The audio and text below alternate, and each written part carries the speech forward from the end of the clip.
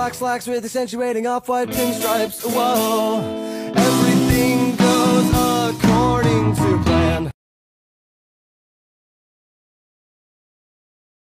You have been such a brat today. Do you know what I'm gonna do to you? Give you some candy and a beer. Let's go find your dom and piss them off. Hey! Are you coming? Well, only if you want to. I'm not your dom. Can't tell you what to do. I don't wanna spit, I wanna go, I wanna gag, I wanna choke. I want you to touch that little dangly thing that's swinging the back of my throat. You do? You do.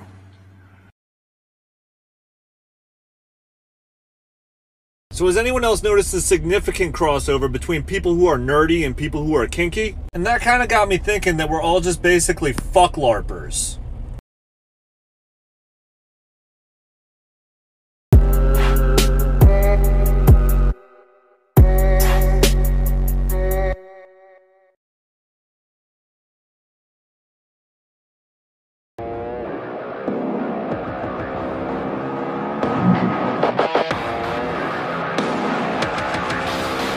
Save your pity for the weak!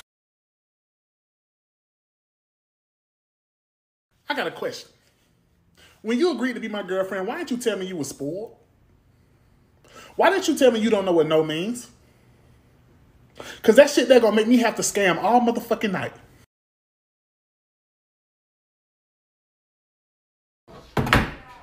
Ooh, put it down. No. Put it down. No. I said put it. Good try, but.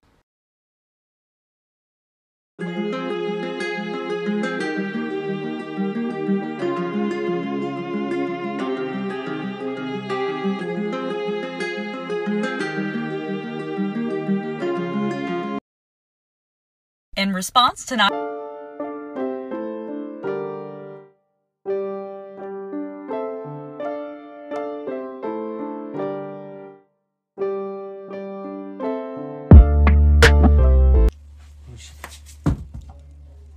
No, break it, it's fine. No, break it, it's fine. Ooh. It's horny in here. You ain't horny?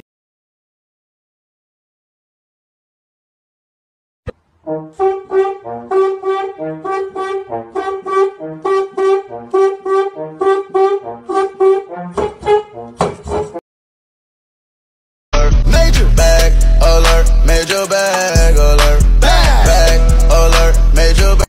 The Duke of Hastings is a dom, and specifically a brat tamer. In fact, anyone who can raise one brow is a brat tamer. And yes,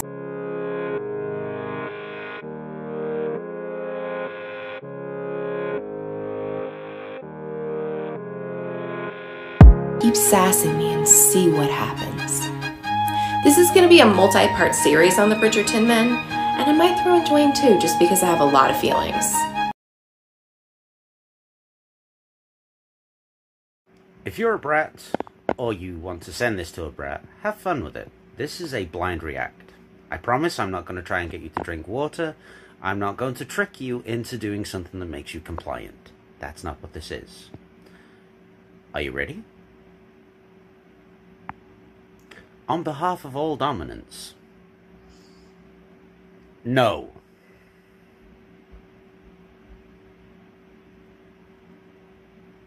If this man spanked me, I would have taken a different approach than Claire.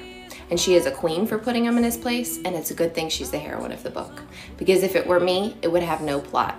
I'd just be sitting around all day wondering, what can I fuck up around here to get him to do it again? I would love to give an example of this. Oh my gosh, a little bit just because like I miss my job a lot. Like I miss going to work.